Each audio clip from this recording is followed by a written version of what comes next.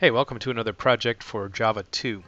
And this we're going to call Assignment 6. We're going to explore a project that does something with the equals method and the toString method. And so we'll be doing overriding of methods that are built into Java. So you can see that I'm here in the Eclipse program. I'm going to New Project and choose Java Project. I'm going to call this thing Assignment 6.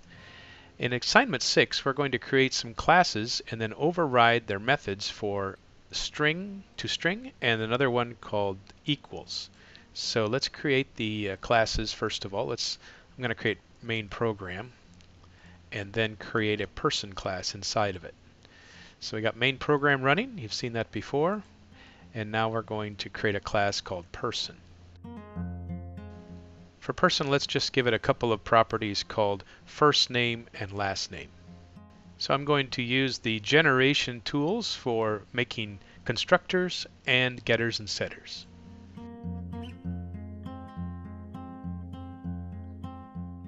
So take a look through my code here. You can see the constructor, and then you can see the getters and setters below.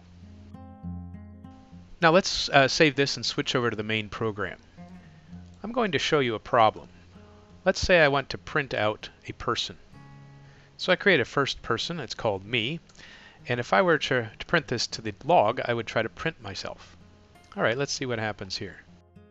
So when I run and print me, I get this thing here called system6 person at, and then I get this funny looking number. I would imagine that this is some kind of a memory address. I asked to print the object called me, which is a person, and person is stored in memory. However, that's not what I expected. I expected to see my name. And so what I need now is a toString method. So the goal here now is, instead of printing the memory address for my person object, I want to print the actual first and last name put together. So let's go back into the person here, and I'm going to override a method.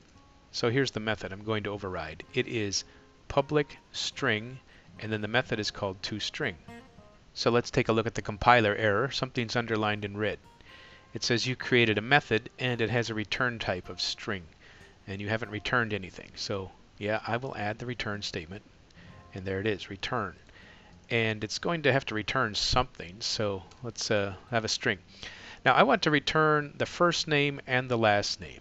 So I could do it like this. I could say we could say this dot first name, or we could say get first name, this dot get last name.